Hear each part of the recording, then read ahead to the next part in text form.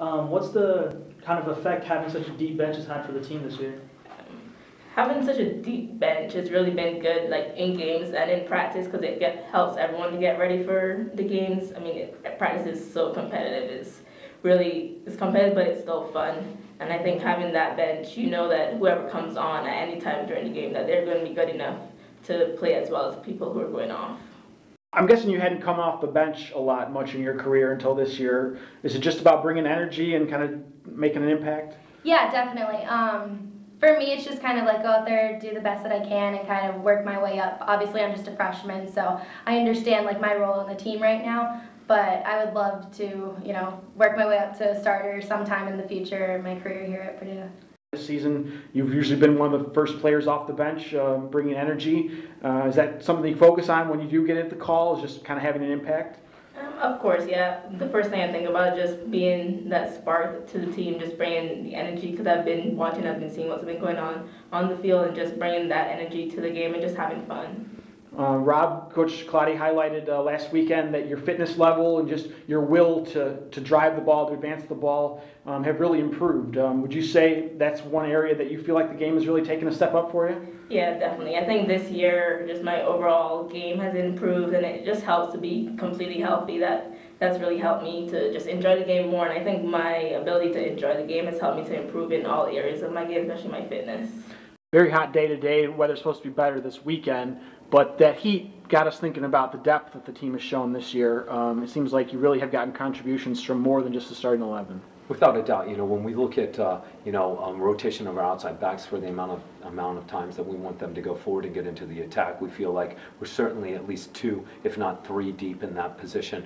We got a rotation of at least three defensive midfielders for 2 spots, and we definitely can rotate more than 2 rotations through for all of our attacking mids and our forward line.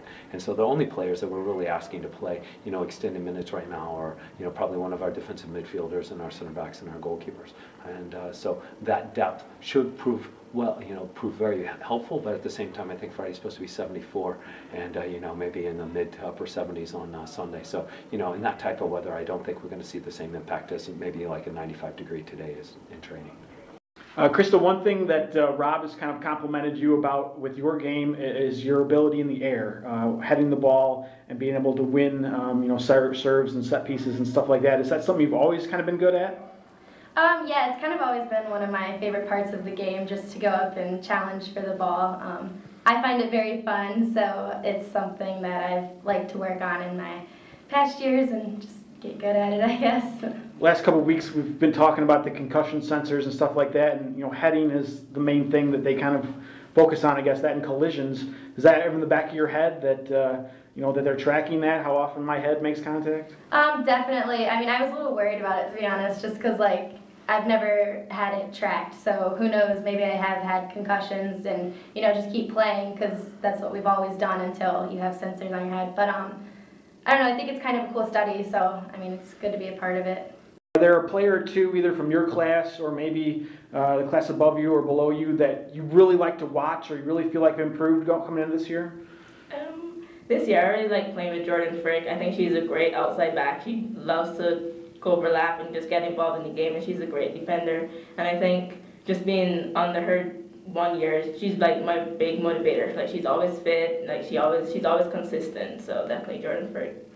Part of 2 state titleist winners at Naperville North in suburban Chicago. So obviously played at a very high level. Did you feel like that kind of prepared you for what college was going to be like? A little bit.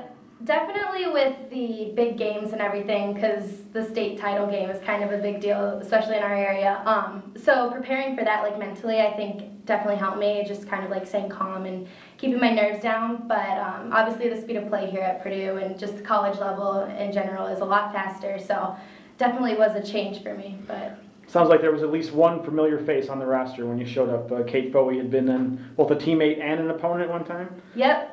We played against each other for 3 years in high school. She went to one of our rival high schools, Wheaton South, and we played for the same club at a point. So.